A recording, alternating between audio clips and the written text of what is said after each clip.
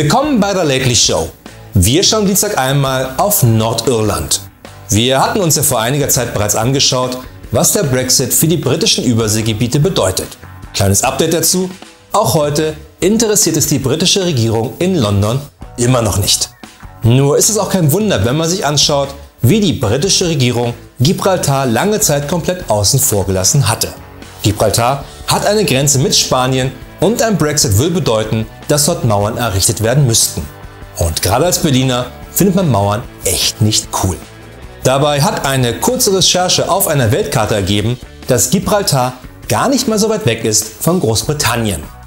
Dasselbe Problem gibt es aber auch direkt vor der britischen Haustür, nämlich in Nordirland.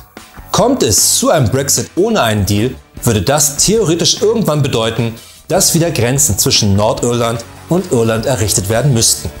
Und das wäre nicht nur unangenehm wie in Gibraltar, sondern das würde den fragilen Frieden zwischen Nordirland und Irland zum Wanken bringen.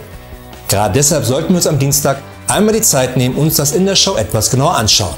Und nicht vergessen, am Freitag dann wieder unsere Lately News, denn alles andere da draußen sind ja bekanntlich nur Fake News.